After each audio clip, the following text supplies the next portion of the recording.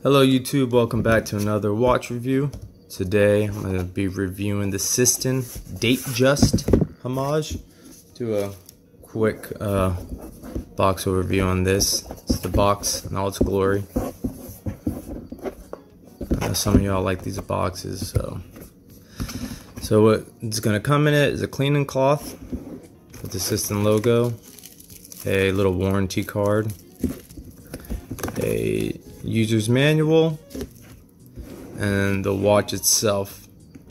And there's a few links that are removed. On to the review. So today we're looking at the purple dial Cissden DateJust Homage. Obviously the brand is Cissden. The actual model is a FY-107. It does have a automatic Seiko NH35A movement, which seems to be a really beloved movement in the community. I haven't really tested it too much, but I do like it so far. So this is a Rolex DateJust Homage. Like I said, it's the purple dial, which is actually, I believe this is the only purple dial homage that you can buy, at least on AliExpress. So I thought that was kind of cool. As you can tell with the dial, it has like that sunburst effect, which is really nice. It does have a fixed fluted bezel. Does not have a screw down crown, but to adjust the date, you just pull it out once, and then you can adjust the date, and then if you pull it out twice, it will adjust the actual time. So as you can see with the sweep of that NH35, if I can get it to, it's a very nice sweep.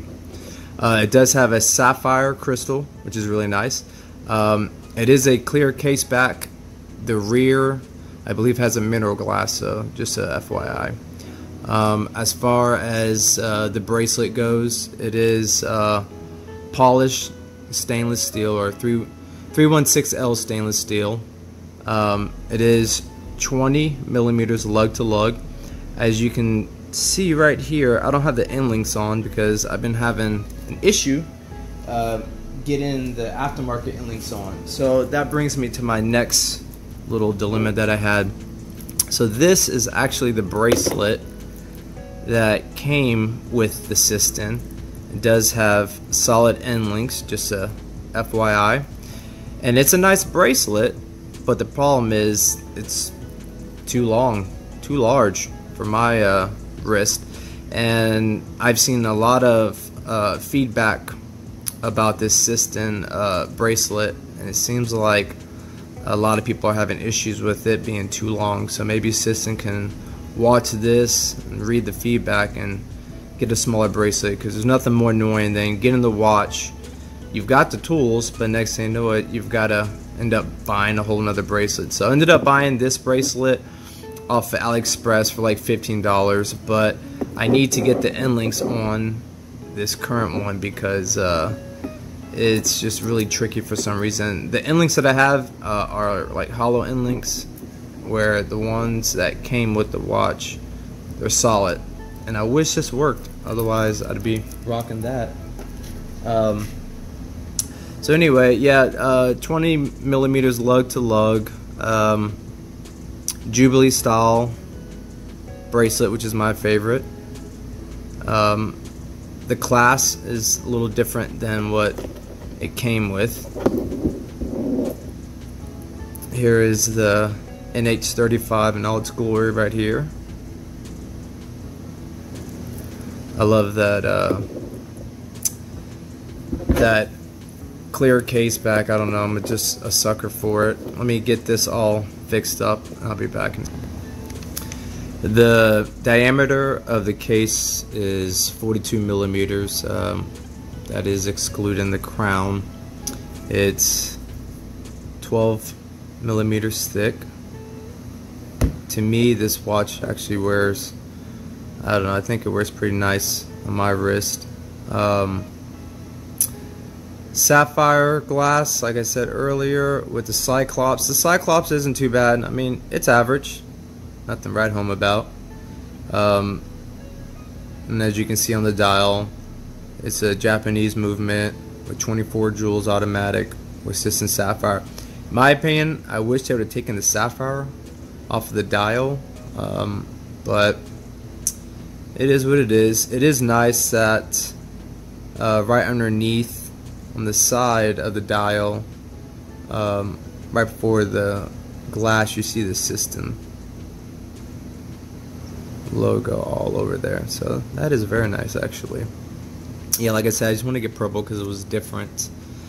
Let's see, what else do we have here? It is water resistance to 100 meters, at least that's what they claim.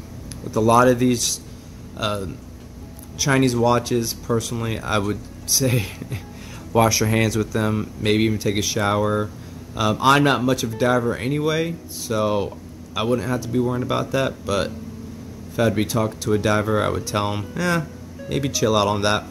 But then again, it is a sub $100 watch, so if you're one of those type of people, I guess you can do that. Let me quickly put it on wrist so I can show you all that. And this is what it looks like on my about 6-inch wrist, maybe 6 1/4 at the end of the day, so I don't have huge wrist.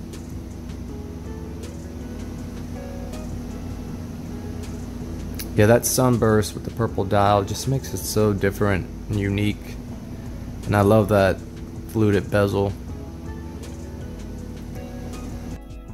Well, looks like my camera died while shooting the on wrist, so we'll wrap this up with some other takes of the on wrist shots. But here you go, 6-inch wrist. And I do have to do a quick lume test before I get out of here, because I know some of y'all love the lume, but lume's okay on this one. And that is the lume. So not too bad. Anyway, guys, please like, comment, and subscribe if you have any questions about the watch or any other watches. I'll try to do my best to fill you in. Alright guys, till next time, see ya.